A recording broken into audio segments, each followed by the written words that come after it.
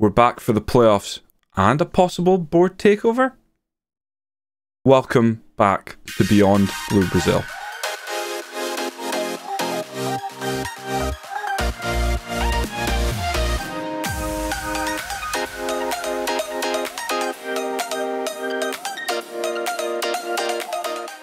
Welcome in. Last time we confirmed the playoffs. This time we're going to be in the playoffs.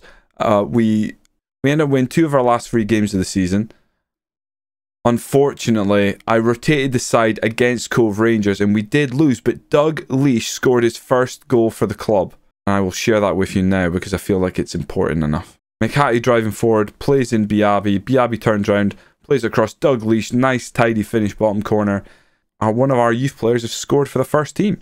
We're drawn against Morton in the Championship League 1 playoff semi-final. So it is a 2-legged tie that we've got to get past Morton. So it's going to be tasty. And as I said at the top of the episode, we're actually possibly going to get a takeover. There's now an embargo upon transfers. Never a good place to be in FM. You always want to be able to move around and make signings. We're targeted by a consortium.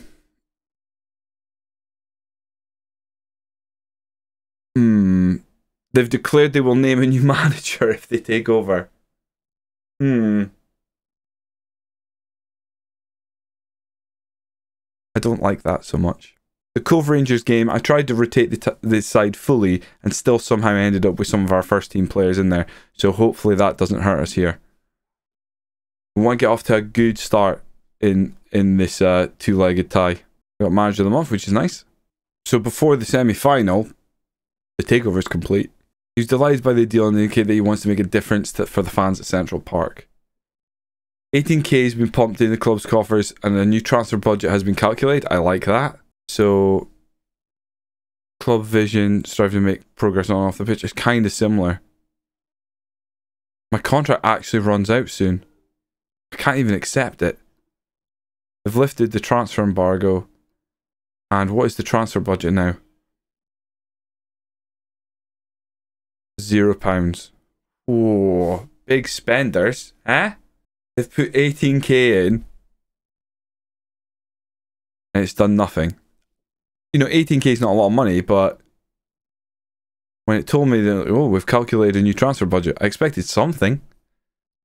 30 quid. You know, 50 quid. I am unsure how to approach this game. They want us to be attacking. So that's playing into their hands. I think we will be positive. I think we got to take the game here at home to Morton. Doug Leash has been playing very good. However, I feel like the sensible thing is to have Fraser Mullen in the team.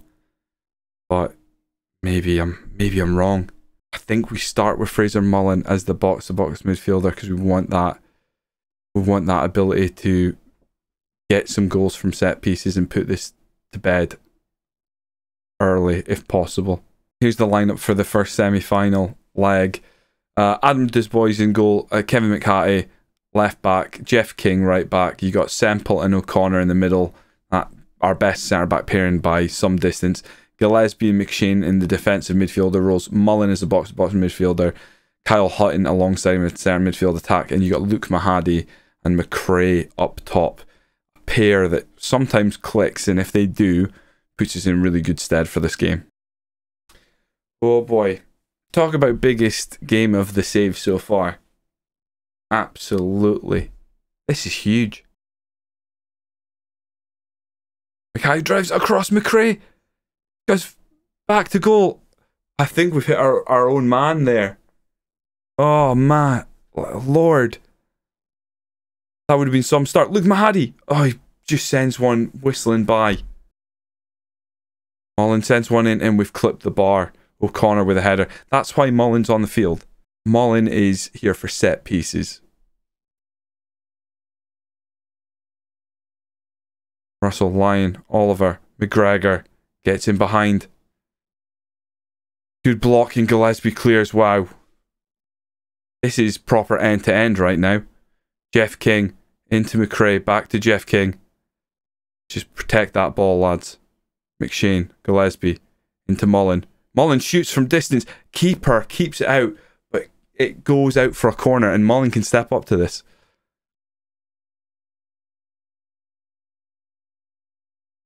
O'Connor heads it. I think Hamilton gets hands to it and just about keeps it out. It's another Mullen corner. This one headed away. Cheeky little encourage on the boys. After the encourage, we see nothing else in the half. Keep morale up at half time. Send them out again, and let's grab a goal. McGregor. Lions. It's a tap in for Mackin, and it's so against the run of play. It feels rigged. That's how against the run of play that is. We have absolutely battered them, and the first highlight of the second half, they swing it in, it's headed away, it's crossed back in, and Mackin taps it in, and I've no idea how he stays onside. And they have not deserved that. We haven't deserved that. And the players I need to bring on are not there. Why is my left back had been kicked? He looks rinsed. What the hell is going on here? The game's going away from us. Literally, it's been one highlight the second half, and we're gonna get screwed here. Andy McDonald's gonna come on for the left back. Fraser Mullen's gonna drop back for Jeff King. Jeff King's coming off. We're gonna throw on Campbell Notley. Campbell Notley swap with Kyle Hutton. Parker comes on for Luke Mahadi. I mean, we'll even give them a team talk. Point finger out of faith, make a difference. Confirm sub. Oh, the game is just complete. I've just made the subs. Kevin McHigh, Andy McDonald. I subbed him before that should even happen. That's not okay. We've already given a team talk apparently. Ugh. We need something here. We've been the better team by a long margin.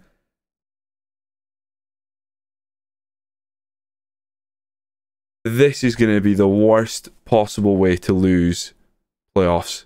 We battered them the first half and we got nothing. Absolutely nothing out of that. That is really disappointing. The cat is out 4 or 5 weeks. We don't have a left back.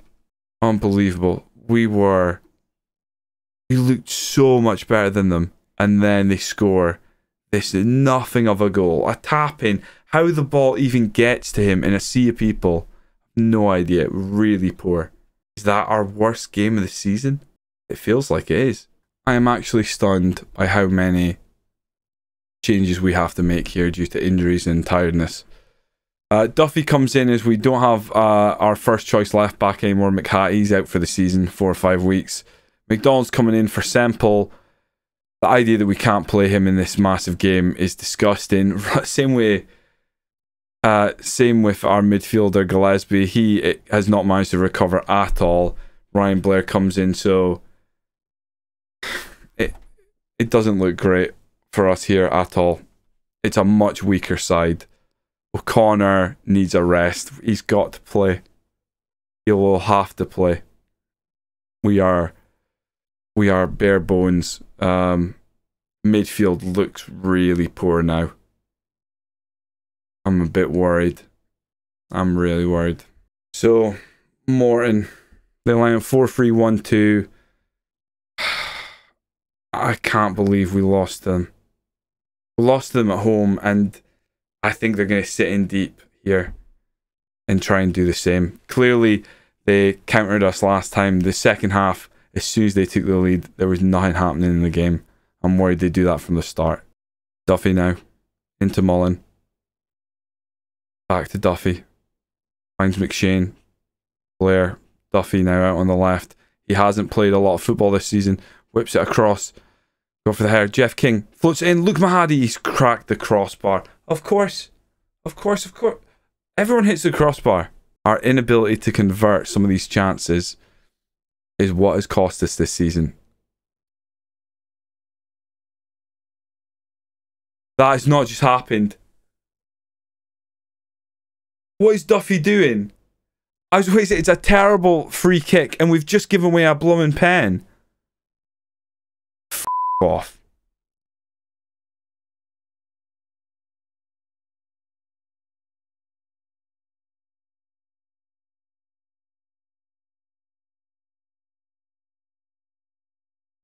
I don't get. I have no idea what happened to our squad, but at parts of this season they haven't looked like the same team at all. O'Connor heads that one wide.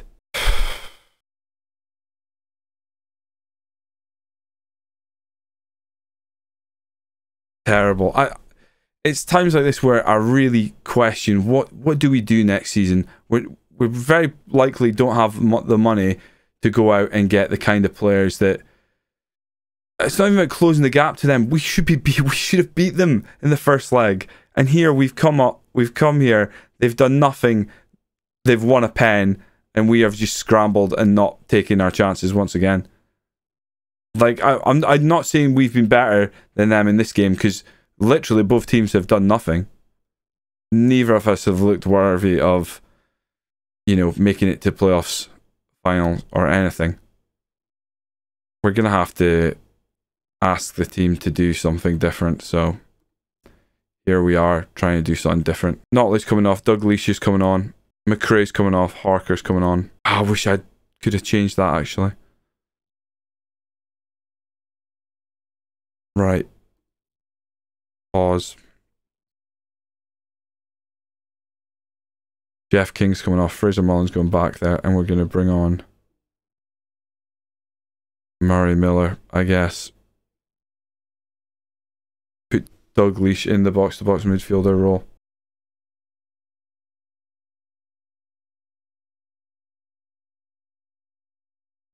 Oh, it's dreadful.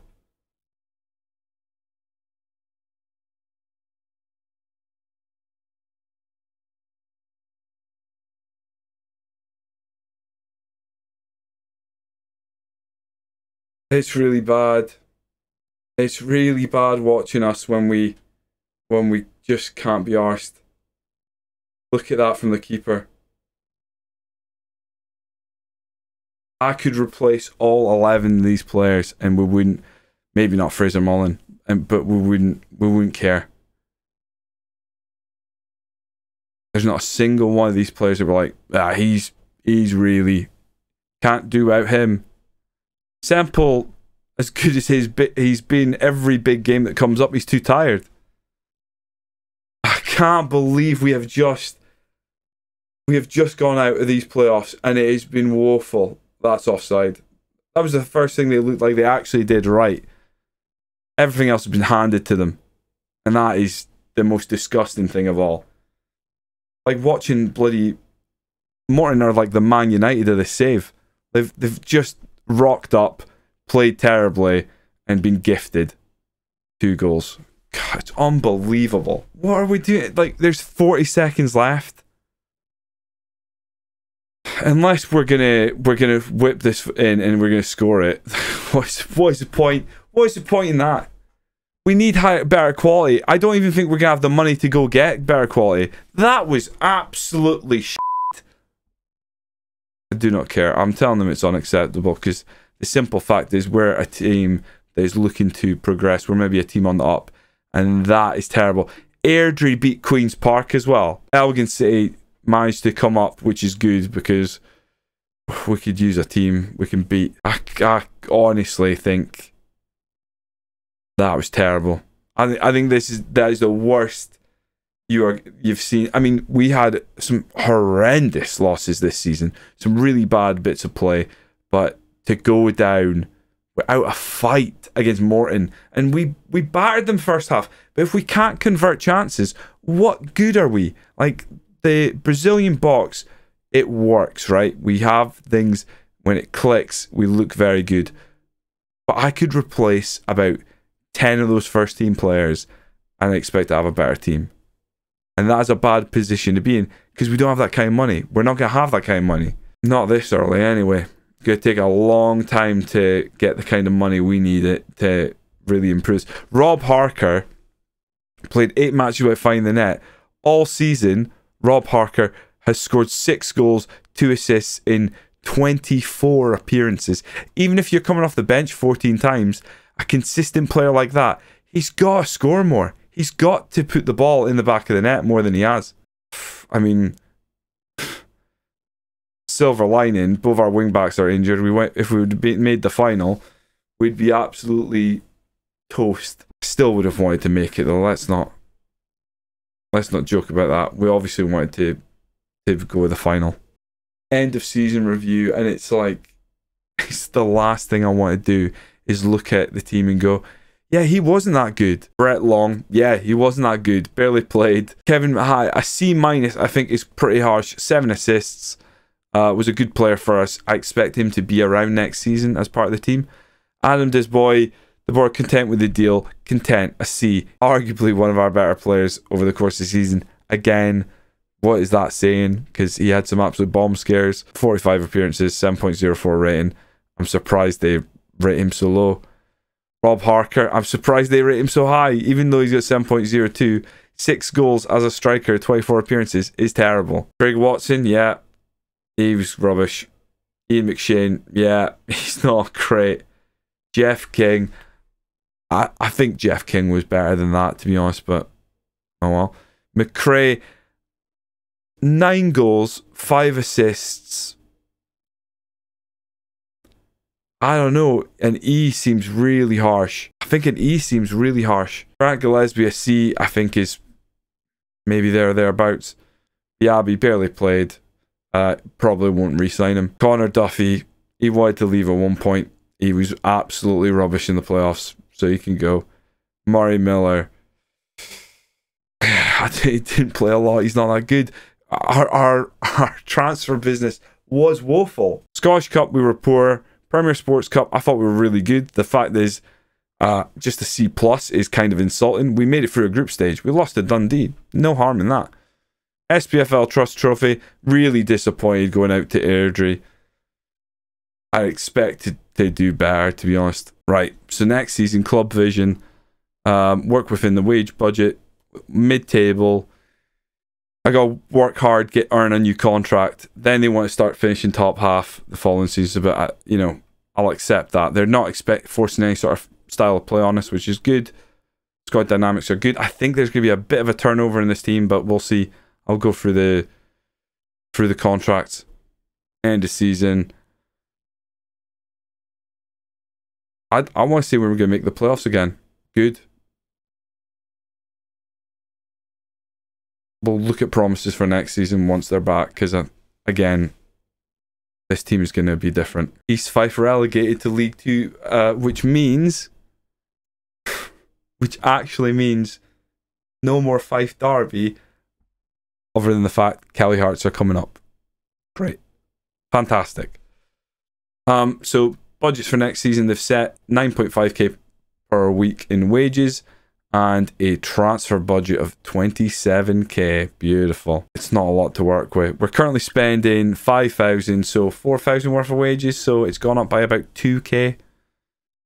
And we'll maybe take a look at our wages, maybe move some players on, maybe cut some players loose. More than anything, I wish our club rep had gone up. It doesn't seem to have moved much.